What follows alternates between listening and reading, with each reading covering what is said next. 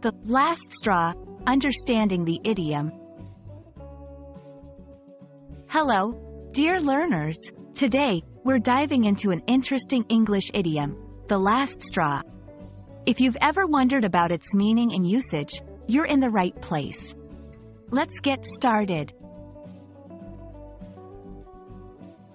The idiom, the last straw, is believed to originate from a longer saying, the straw that broke the camel's back. Imagine a camel carrying a heavy load of straw. With each piece of straw added, the weight increases. Though each straw is light, there will be one final piece that makes the load too heavy, causing the camel's back to break. This is a metaphorical way of expressing a situation where a minor event causes a major reaction due to the buildup of small problems over time. The last straw refers to the final problem or incident in a series of undesirable events that makes a situation intolerable.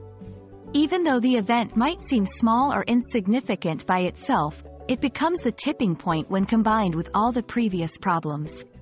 For example, if someone is already having a bad day because they spilled coffee on their shirt, got stuck in traffic, and then missed an important meeting, and then, when they get home, they find that their pet has made a mess, that could be the last straw that makes them extremely upset. To help you understand better, let's see a few examples. 1. I was already fed up with my old car's constant problems, but the engine failure was the last straw. I decided to buy a new one.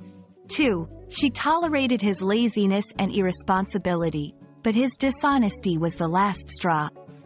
3. The team had lost several matches, but the last humiliating defeat was the last straw for the coach. So there you have it. The last straw is all about that final incident or problem that pushes someone beyond their limit, even if it might seem small on its own.